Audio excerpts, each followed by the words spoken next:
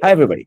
I'd love to introduce Jacob Fish from Columbia University, who has done extensive work on the multi-scale modeling of various physical phenomena. Welcome, Jacob. Thank you, Greg. Should I start? Yes, please. Okay.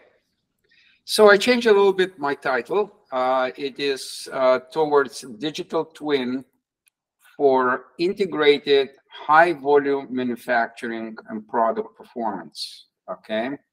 I'm a professor at Columbia University. I'm also director of computational science and engineering initiatives at Columbia University.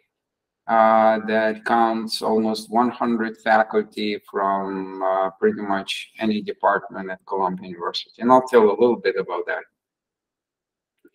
So what is the digital twin? Well, it's basically digital twin for in automotive industry. And of course, this digital twin can be in any kind of industry that involves manufacturing and product design.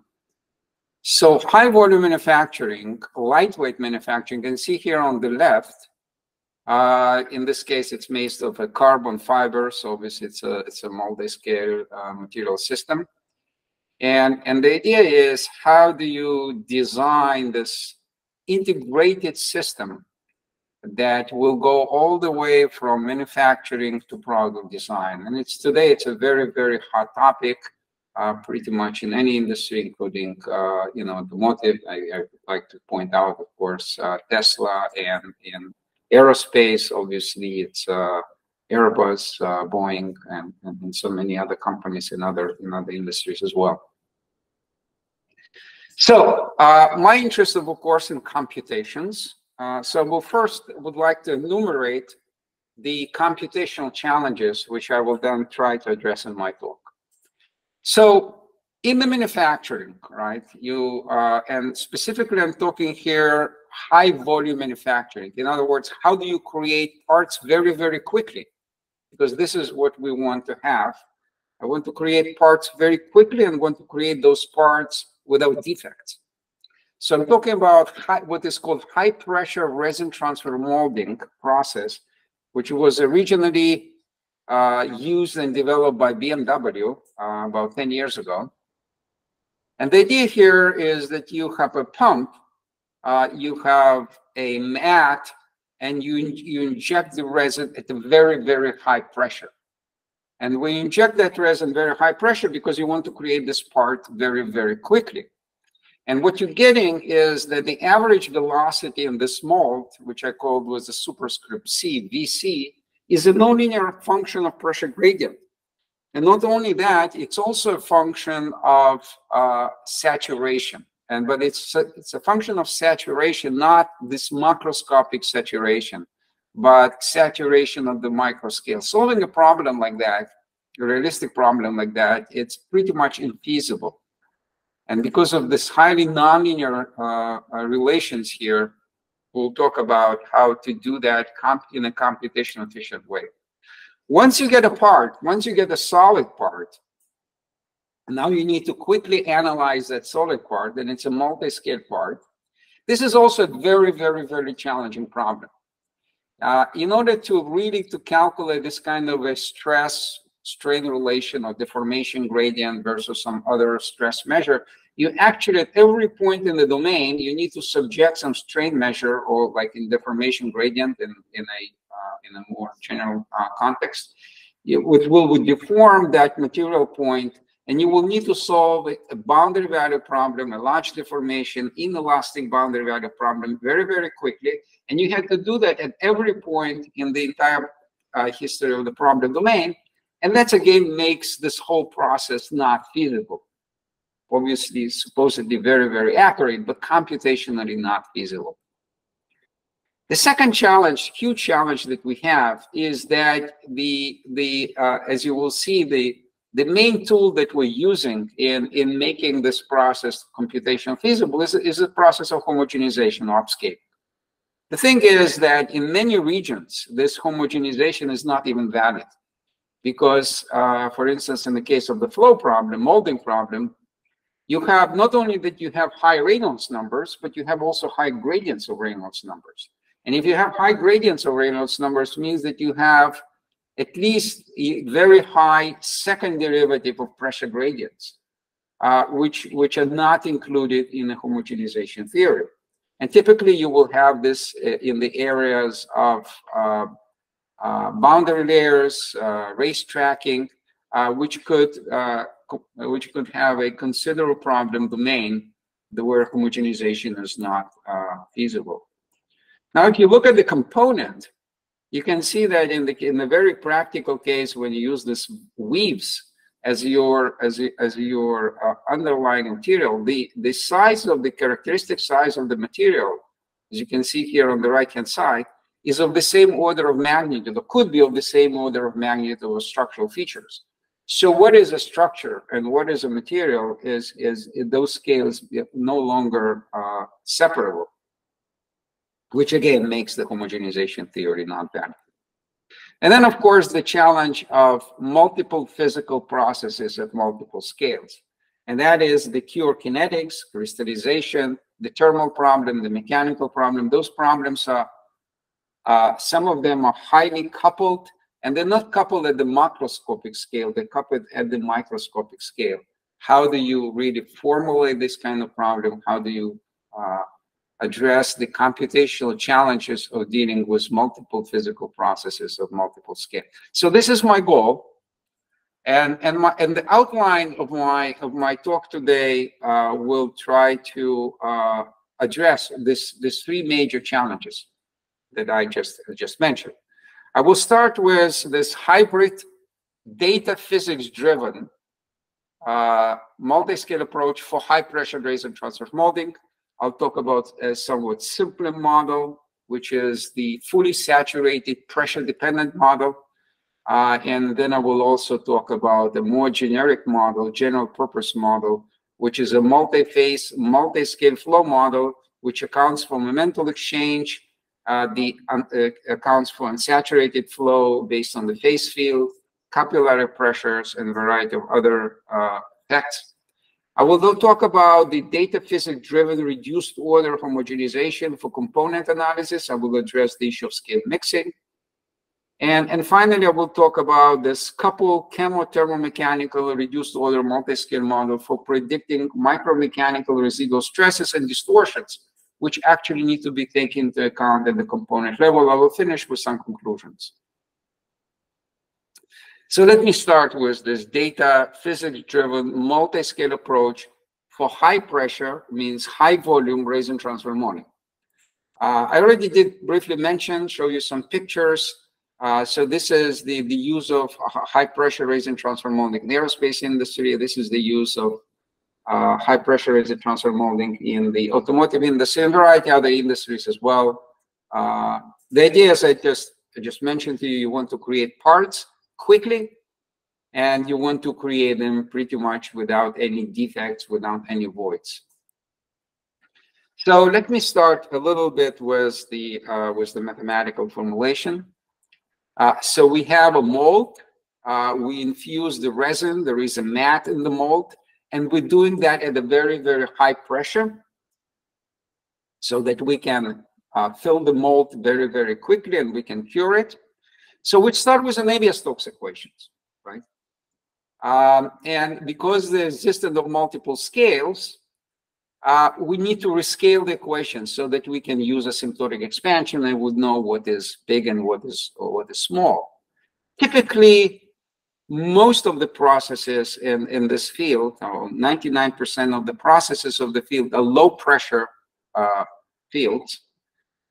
In the rescaling of those equations with a low pressure, we use certain rescaling where we assume that the pressure is of order 1. In the case of high pressure, we actually assume that pressure is order psi, 1 over psi, where psi is a small parameter. Then we employ asymptotic expansions, and we get governing equations of different orders. The lowest order governing equation is essentially your unit cell problem, or representative volume problem, which actually in the case of high pressure RTM turns out to be has this convective term, this nonlinear term. If you would ignore this nonlinear term, which is in the case would have a low pressure, what you would get in the end, you would get a classical Darcy's law linear equations. With the case of nonlinear equations, what you're essentially going to get in the end, you would get a permeability, which is a function of pressure gradient, and you would get some nonlinear relation between the average velocity and the pressure gradient. Then you would feed this information into the macro scale problem, and which is basically a macro scale continuity equation. And you can, using control volume approach, you can simulate mold filling problem. The challenge is, of course, the fact that the field that you're going to be transferring into those mold filling problems are nonlinear terms. So this is just shows you that the average velocity, for instance, is a nonlinear function of a pressure gradient. And you can also see that permeability is a highly nonlinear, or instantaneous permeability is a highly nonlinear function of the pressure gradient as well. You can also see that even though the unit cell is symmetric, you're actually getting off-diagonal terms. You're getting off-diagonal terms of permeability, which are very, very high, of the same order of magnitude of diagonal terms. And it's actually non-symmetric, and it's highly nonlinear, as opposed to the Stokes equation, which would give rise, basically, in this case, for 0 off-diagonal terms. Now, the beauty of the simplicity of this thing is that, you have a unique solution. In other words, given pressure gradient, you can uniquely determine what would be the average velocity and what would be instantaneous permeability. So you can use neural networks here, training, and then use a surrogate to obtain one-to-one mapping between the pressure gradient, instantaneous permeability, and velocity. In fact, it's really, really, really, really very easy.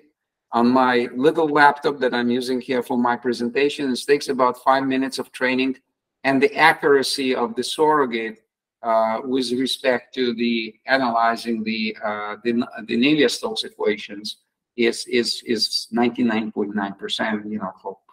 For any kind of practical reason, this is way more than enough.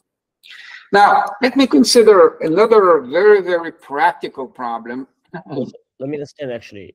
Yes. What you were just showing is these are just a 3-value thing. It's from, what is it? The pressure gradient and no, I'm sorry. Given the pressure gradient, you're predicting average velocity and instantaneous permeability, right? Just 3-value kind of model. It's from pressure gradient you can predict permeability, and pressure gradient you can predict the average velocity. Yes. Got it. So from 1 to 2. Okay. 1 input, 2 outputs.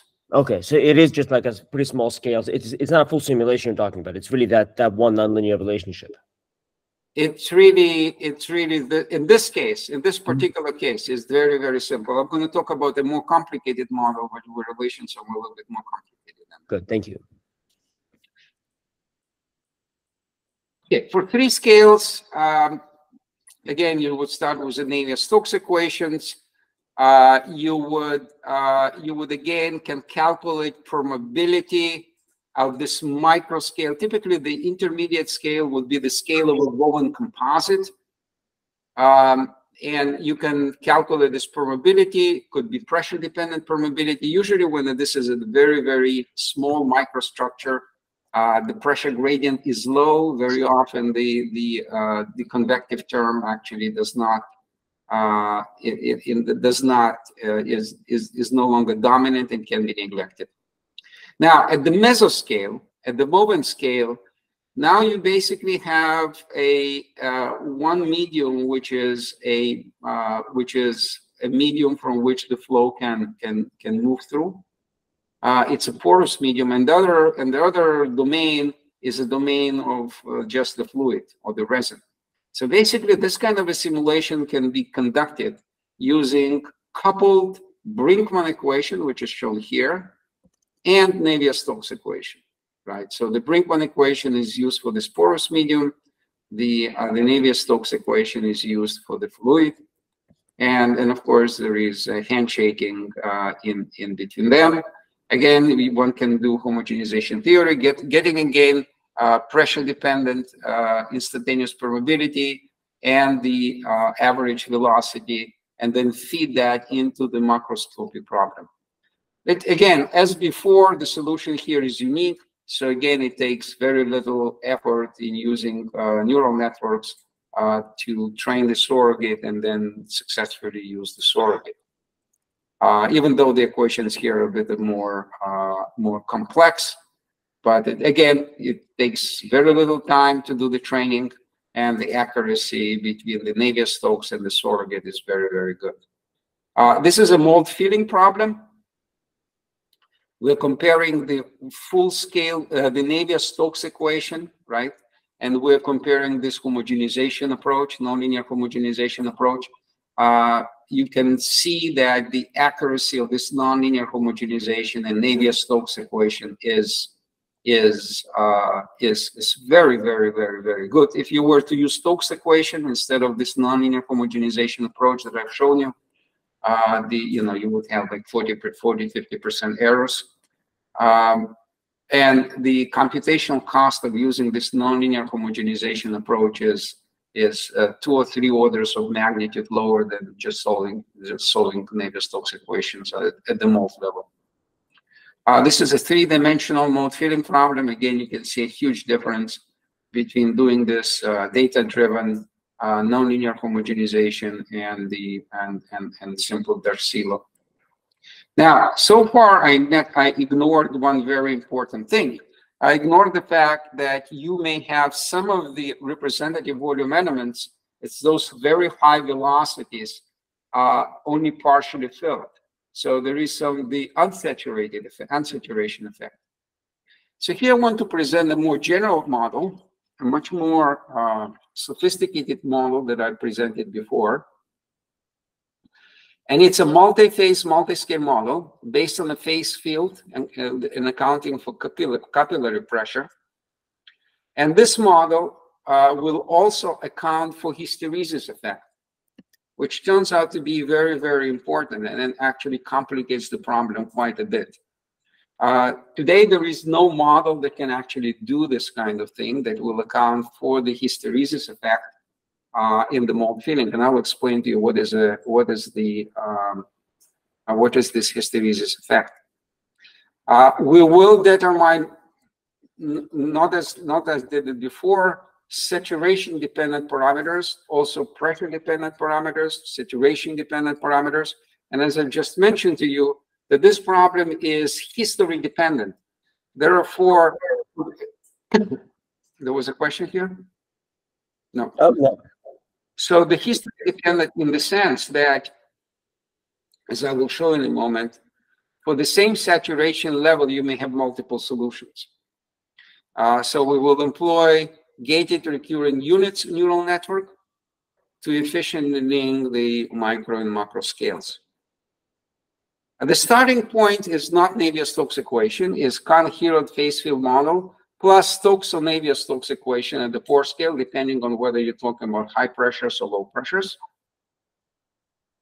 You have a combined quantities, which are function of the phase field.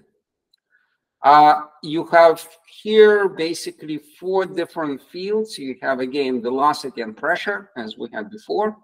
You have a chemical potential from which you can calculate capillary pressure. And you have a phase field.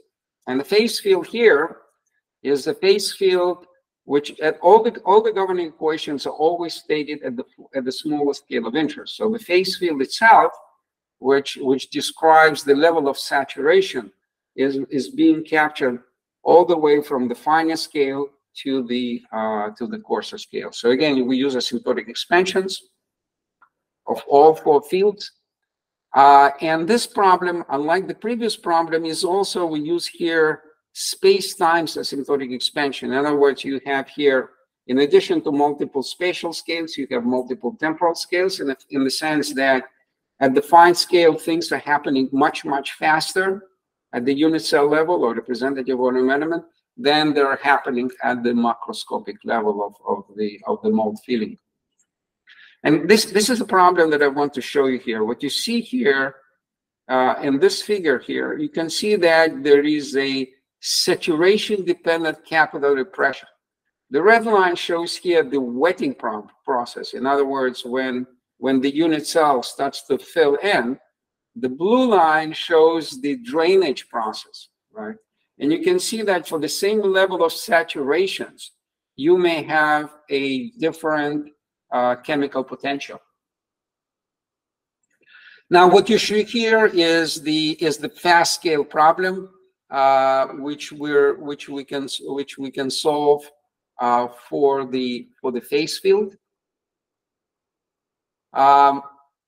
We're solving this problem until we receive stationary value of the phase field. This is the macroscopic problem, which is essentially a generalized two-phase Darcy-like model for the mass conservation between each of the two phases. And again, because of the history dependence, we're using here GRU neural network. Couple of observations here. There is an issue here of the boundary layers that we can detect them by looking at the gradient of the Reynolds number, or calculate some sort of normalized gradient of the Reynolds number, and then we can define so-called error indicators, which basically tell us where that gradient of Reynolds number is very high. And in those regions, we don't want to do any homogenization. We actually want to use a full-scale Navier-Stokes solver. Hopefully, there are regions that are very, very small, and then between them, we're going to be using some sort of a handshaking approach. And so this is just a cartoon, shows the error indicators showing at the outlet that you have significant errors. And then in this small region around here, we actually put a Navier-Stokes solver.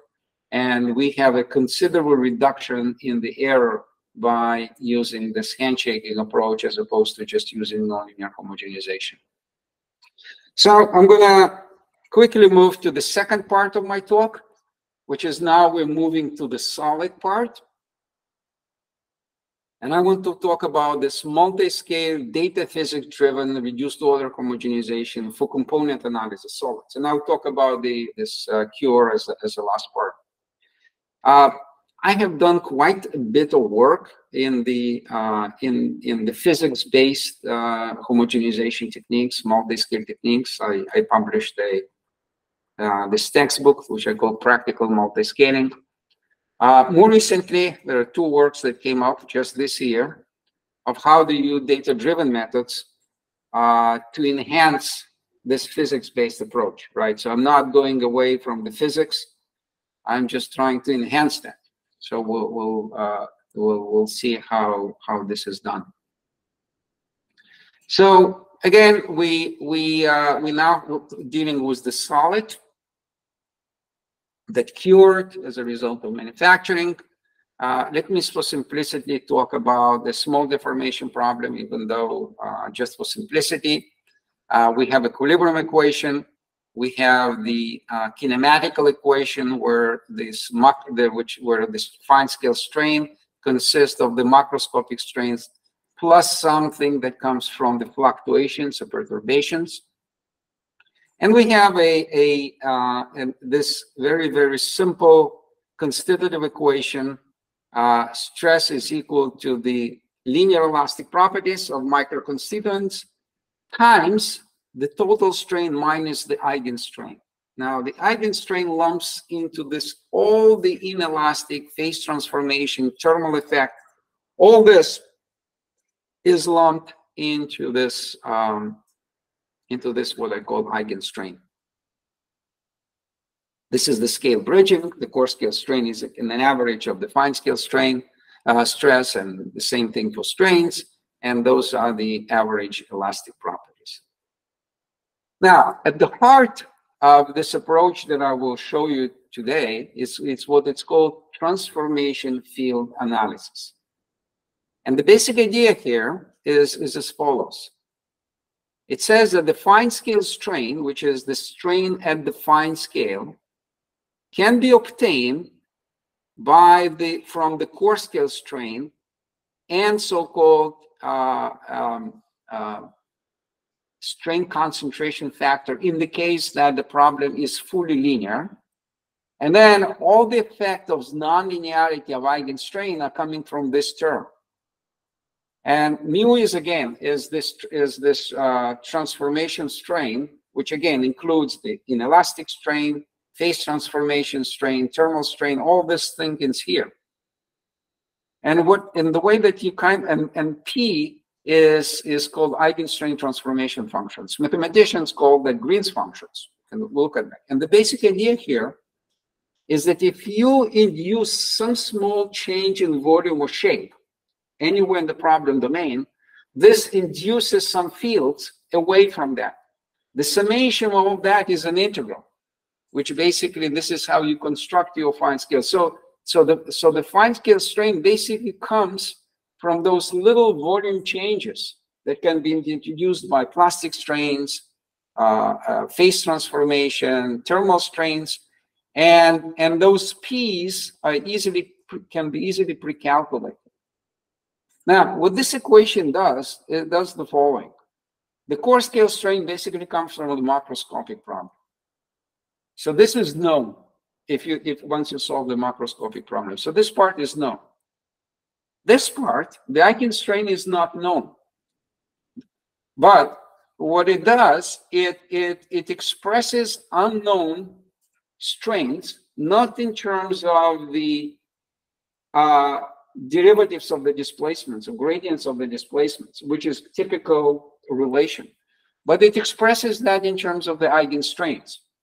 So it's a transformation of the problem from unknown displacements to unknown eigenstrains.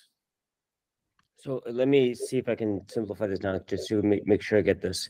So normally you would say you have a micro scale, you might start pushing it around the molecules, and you're going to get cracks, you're going to get brittleness, the molecules are going to get pushed out of whack.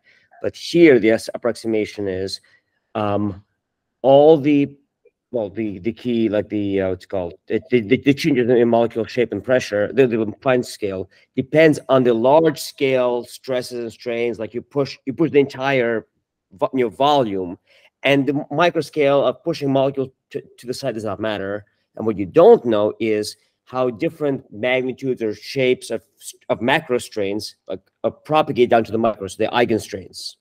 It's kind of I'm interpreting the term eigenstrains. You have different scales, each of which needs to have a multiplier to see how much it translates to the micro scale. Well, I think maybe in the big picture is okay. I mean, the only thing that is probably you should not talk is about molecules, okay. Because I'm focusing here on continuum theory, right? So we're dealing here with continuum. I have done a lot of work on going from molecules to continuum, but this is not part of this presentation. So here we view everything as a continuum. Either fluid is a continuum, solid is a continuum. We don't deal with molecules, right? Okay, so yeah, so that's the intuition that fit in my head. What's a good intuition for your system where this assumption would break? Like, what phenomena are you not modeling here? Well, unless you're dealing here with nano devices, unless you're dealing here with features which are at the molecular scale, usually manufacturing processes and component design processes, usually everything is smeared out. In other words, we don't see individual molecules, and their representation and their effect is coming in those constitutive equations.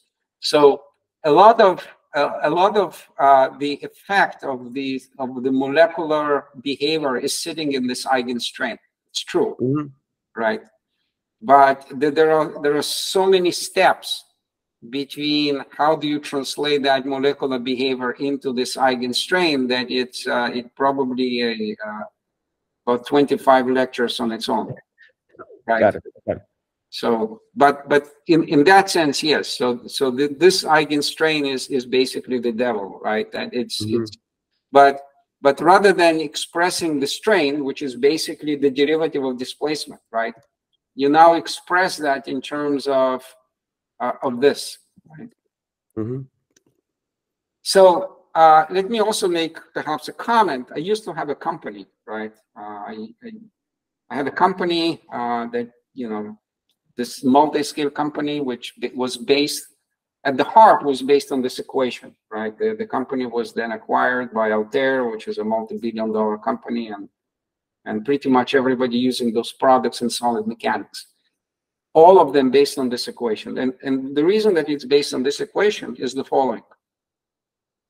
The eigenstrains can be discretized, right? Rather than having, you have unknown eigenstrain at every point in your domain, you can do a discretization. Typically, like you would discretize displacements, velocities, pressures, etc. You can also discretize the eigenstrains, right? Now, how are you going to be discretizing that? Obviously, if you're going to discretizing that at a fine scale, right, you will get a very, very computationally intensive model that, you know, you cannot analyze components and that, you know, real components, real structures, real manufacturing processes, if you would discretize that at a very, very fine scale. So the idea here is to say, well, can I discretize that in the most coarse as possible? So if, let's say, two materials, I have a resin and I have a carbon fiber. I will say in my unit cell, the entire carbon fiber is just have one partition. So it has 6 unknowns because eigenstrain is symmetric second order tensor. The entire resin in this microscopic unit cell is also constant. You can use very, very inexpensive model. And this was how my company used to do the product. The thing is that when you do this kind of very, very coarse discretization, not only that the accuracy is going down, but there is also the solution for certain modes of discretization, of certain modes of behavior, the solution locks. And there are many problems in physics where solution locks, you know, incompressibility is one of them. There is a bending phenomenon. I mean, the literature is full of stories about what happens when the discretization is very, very coarse. You miss a lot of things. I mean, and you miss them in a big way. So this is just a cartoon, basically say, well, if you assume that the eigenstrain is constant in this resin domain, which means that when the resin deforms, and if the inclusion is elastic, it forces this elastic inclusion to become elliptic. And it doesn't want to be because it's very, very stiff, and the whole thing locks. So in many, many papers that I published and my co-authors and everybody that followed my work, rather in this matrix-dominated mode to alleviate locking, there were some tricks that have been done, right? Like we always do tricks in compressibility and many, many things. The thing is that by doing so, we violate all kind of other principles. And in the end, you know, it's the best that we can do is physics. So the idea was to say, okay, well, those transformation functions that we use from physics that satisfy equilibrium equations, et cetera, when the discretization is very, very coarse, they really don't really work very well. And any kind of tricks that you do introduce all kind of artifacts.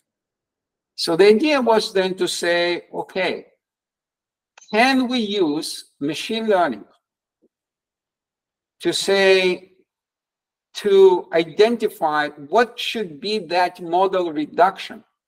And I'm just telling you that in a so that, you know, you would get, you know, phenomenal behavior with very few computational resources.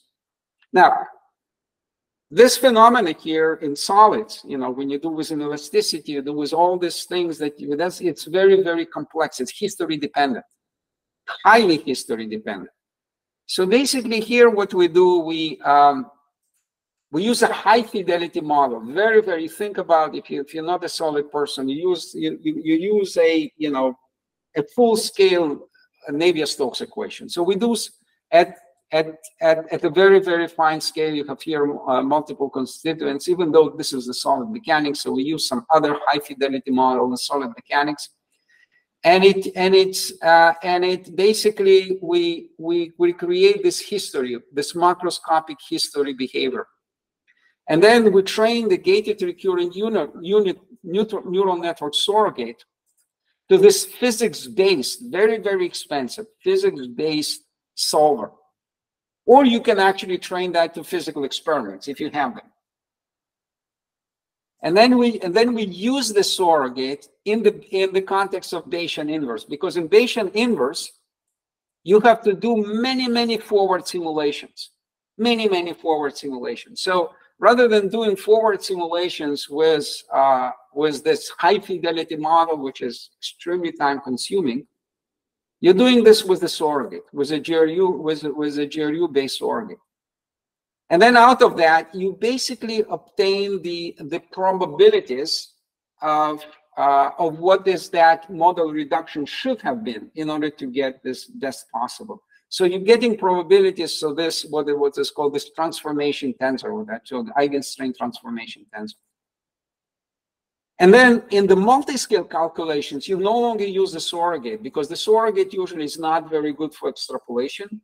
We actually now using again this reduced order physics-based solver with those data-driven parameters, model reduction parameters that we identify through Bayesian inverse. And we then do this component level predictions. So this is the new thing. I'm not going to go into numerical examples. It really behaves so much better than anything anybody has done in the past. Again, those papers just appeared this year. I'm going to skip on that.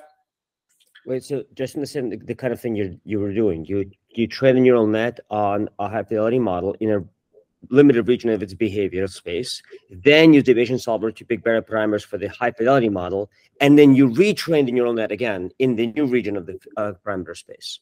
No. No, okay. Then No. I did not understand that cycle. No. So I use a high fidelity model or actual physical data, right, to get what should be the correct macroscopic behavior. This is done in this box here, okay? Oh, wait a minute. This is what I missed. I think what I missed is that the parameter space you're using for your training is actually bigger. It includes anything the Bayesian inference is going to try. Is that fair? The parameter space that I want to identify consists of those model reduction parameters. Mm-hmm. And it also consists of some material properties, microstructural properties, which I didn't talk about that. Mm-hmm. I didn't want to complicate things here too much, because sometimes we cannot really measure those little things. So we also define them. So epsilon, theta, those are eigenstring transformation functions. Theta, MCM, those are microstructural material parameters, which we cannot measure directly. So right. All this set now, so we take the history, sigma c was epsilon c, which basically comes either from the physical experiments. So those are not infinite amount of loadings. Those are some set of 6, 7 loadings that we apply on this representative volume element. And then we run the surrogate and we run the surrogate for all possible for this space of those parameters on the history of the loading, which we already know from either experiments or from high fidelity model. So how many runs of the high fidelity model do you need? High fidelity model, no. For high fidelity model, very little. Okay. So in this case, we only run 6 load cases. Ah, okay. So high fidelity model runs very, very little. Got it. Okay. What runs them is the surrogate, this model, and the physics-based ROM, which is very simple models. Mm-hmm. Then they run on all the possible parameters here in all this parameter space. Mm-hmm. Okay, got it. Thank you. Right. So this is not expensive. This Mm-hmm. whole thing is I mean, the expensive part is the fact that this is a history dependent thing, right? Mm-hmm. So there is no one-to-one mapping, and in solids, it's really it's really bad, this history dependence. Mm-hmm. All right. A little bit about scale mixing. I don't know whether you're actually interested in this thing, but in many cases, homogenization is really not valid. So for instance,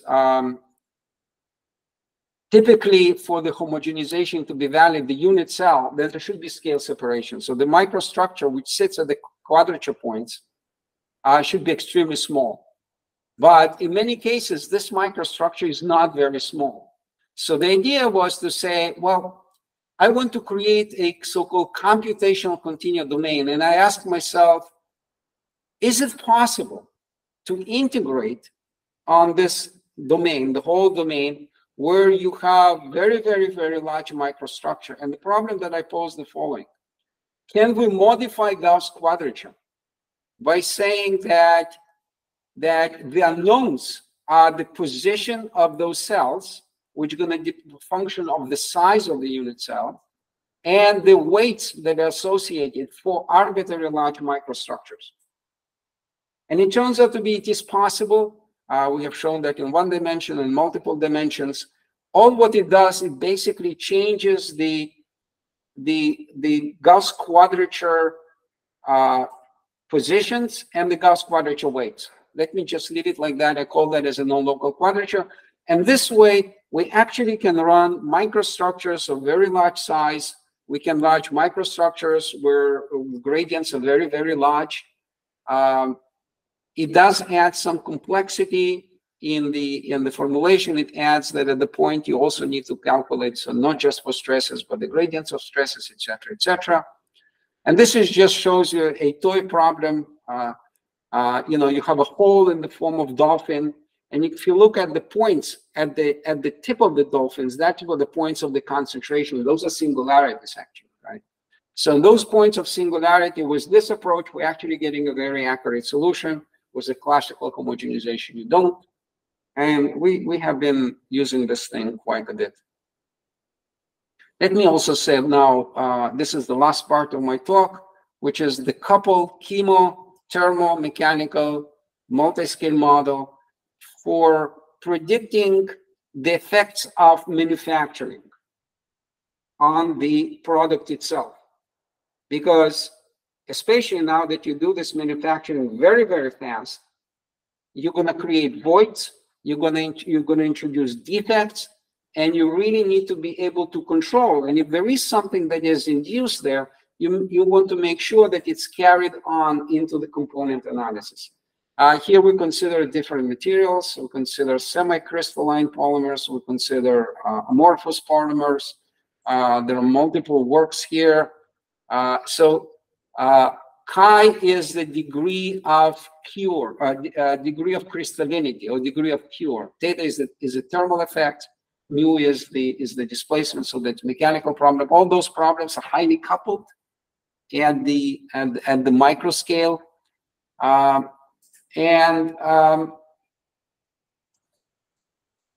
we basically developed a model for that. We can basically calculate this process.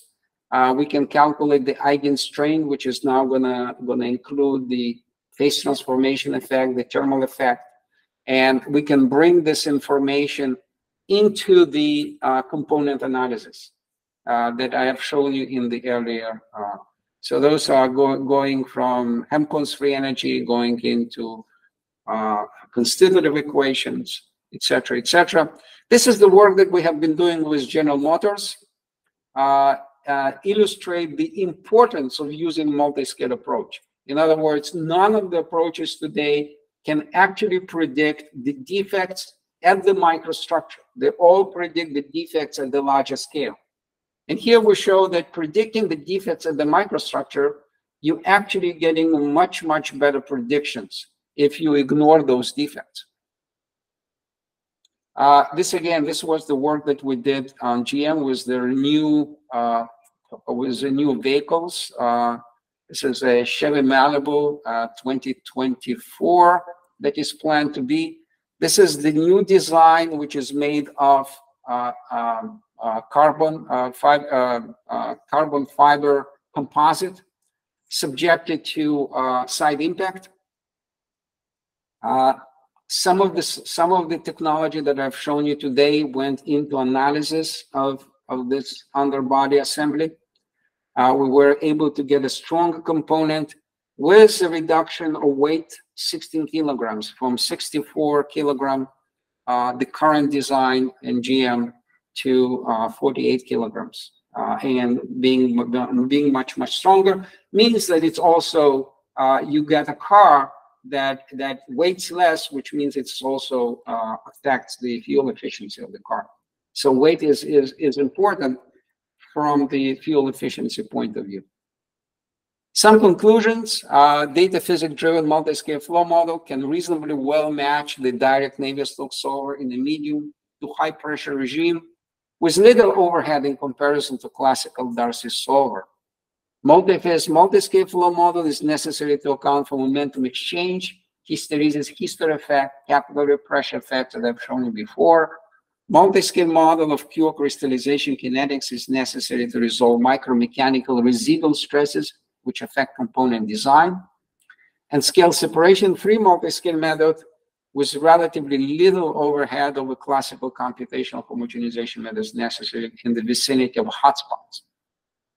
I also predict that commercial grade data-physics driven multi-scale software for integrated process performance design or digital twin along the lines that I presented probably can be developed within 5 to 7 years. The last thing that I want to show you, I'm directing this Computational Science and Engineering Center at Columbia University. We have over 80 faculty from different departments, research collaboration, we have a membership, and of course we also have educational effort. We deal with climate, data-driven method, pretty much everything in science and engineering. And of course we have a member affiliates program. So that's my presentation. If you have any questions, I would be more than happy to answer. Well, thank you very much. One part of the big overriding question is you have many lessons about how to create neural surrogates, and you went from the very simple ones, which are a couple of parameters, to more complex models. So I guess what was difficult about it, and where do you see it being easier, more practical?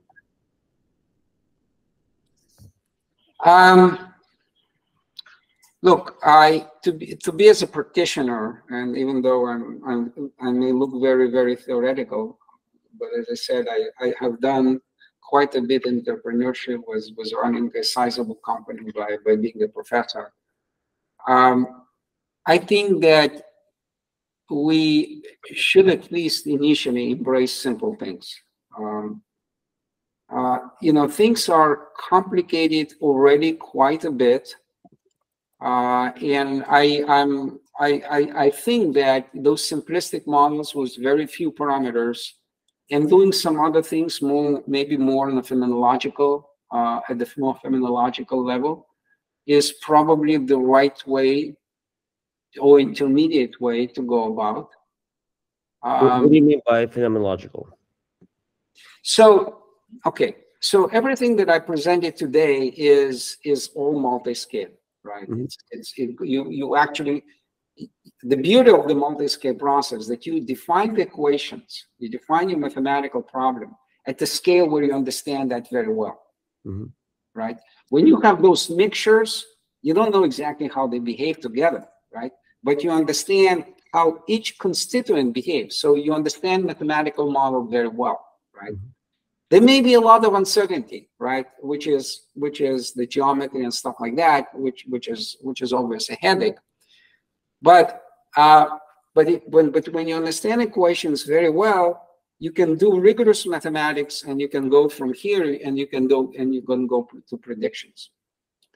But the upscaling process itself is computationally very, very challenging, right?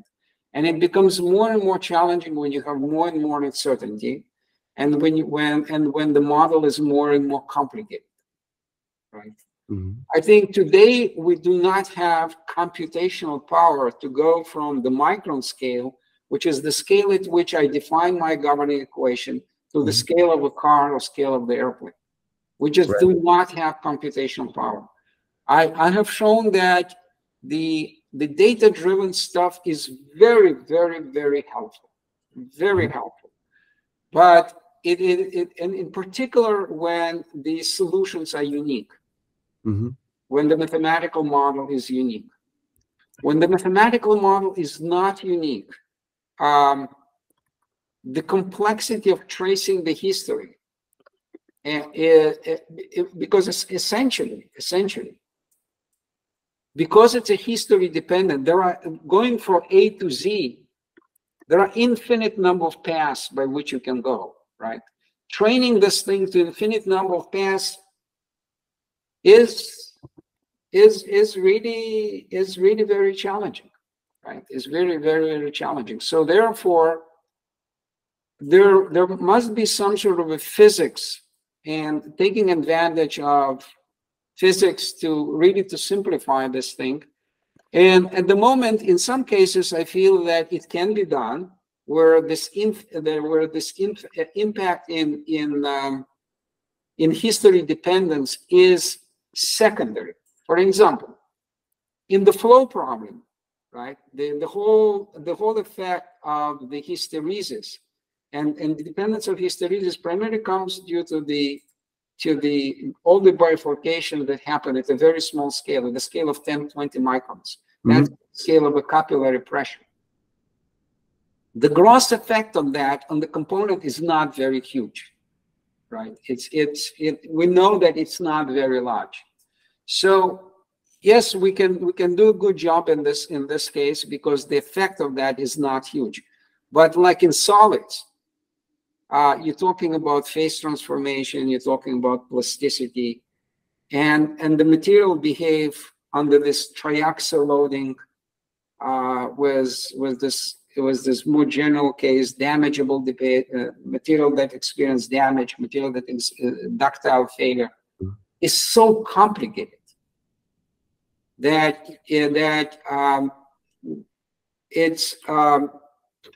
it remains to be seen whether something like that will find its way into this robust engineering software that or not. I think we're having progress, but it's still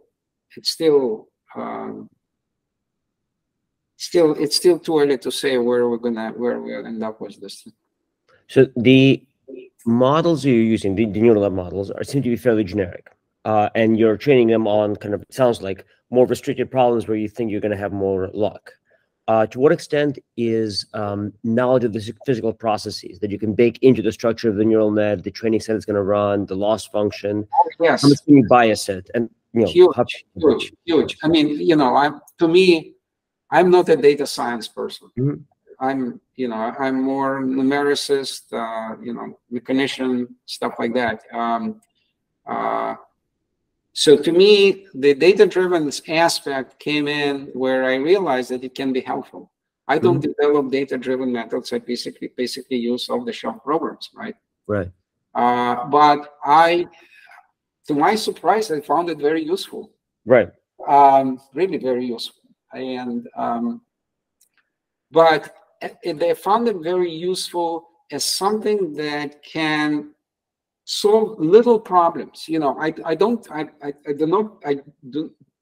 not believe that you actually can use data-driven methods alone, but to solve some different modules where really to do computationally effective simulation or on certain part is just not worth it. Right? Just not worth it, right? And like in this case, like in the constitutive equation, which is one of the equations. Remember, I mean, there are many equations. There is equilibrium. We satisfy equilibrium. There is a kinematical equation. There are boundary conditions. We maintain all that. But there is this constitutive equation for which, if I were really to resolve that very, very accurately, I would need to go maybe to molecular scale, atomic scale. I don't want to do any of this thing, right? I just want to do, you know, input, output, and it's really worthwhile doing that. So all those equations which we're in the past trying to hide them and not really understand how to do that, that's where AI is in machine learning is so effective. In some cases, again, when there is a huge history dependence, and we have been using this gated recurrent units approach, right? Again, I'm not developer of that, right? I'll be sure my students use that, and we're looking at this loss function where you can, they're actually teaching me how to do that. They have taken all those courses, right? I just read some papers how to do those things. It is very useful, and we'll see how it will pan out. I mean, for those more complicated cases. Okay, and then I mean, I'm not asking about the communities, right? So you have people who kind of have an idea of how, in general, the system in question works. You have people who just, you know, have data-driven methods to explore it without a whole lot of prior knowledge. So if you were to inject data-drivenness into a suite of simulations, what would be the kind of the verbs and nouns that would make sense to you? Would you say, this subroutine, I don't know how to write it, or this pre-parameter is I unknown, figure it out for me? Or like, what would be the kind of stuff you would say about the constraints that you know, and then say that these parts are unknown? Yeah, and I think that we have identified you know, certain things that obviously the constitutive equations, right? They're identifying material properties which cannot be measured directly.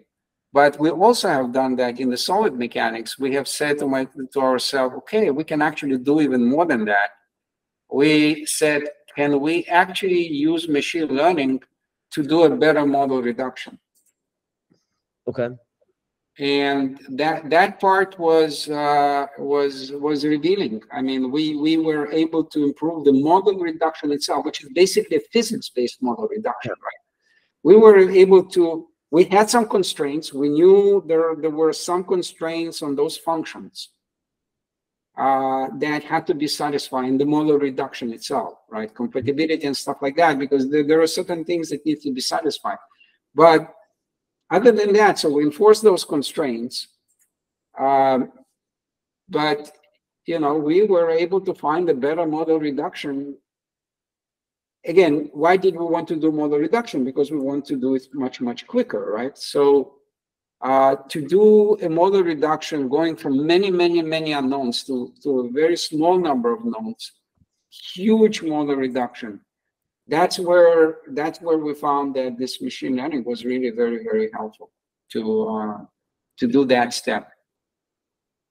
Okay, makes sense. So you provide a complex model, and you're looking for a much simpler approximation of the model, which neural net would be one of. How to find that simpler approximation? That's, you know, again, in certain modes of deformation, right? So it's not that you found the whole thing, but we found that in certain modes of deformation, like in this case of matrix-dominated mode, this simplistic model reduction, physics-based model reduction, experienced certain phenomena of locking, and we were in the past doing those physics-based methods to alleviate that locking in the case of model reduction.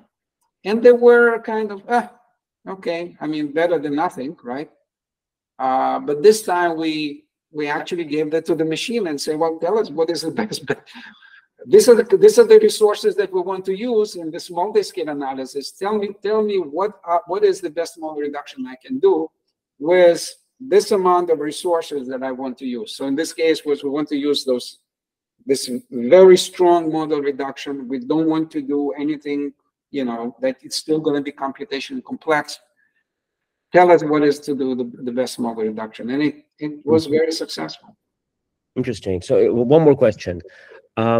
So you have a model reduction from that you derived, and like analytically, based on some theoretical idea of what should happen, versus the data-driven one. They're both wrong, and they're both wrong under different and challenging conditions.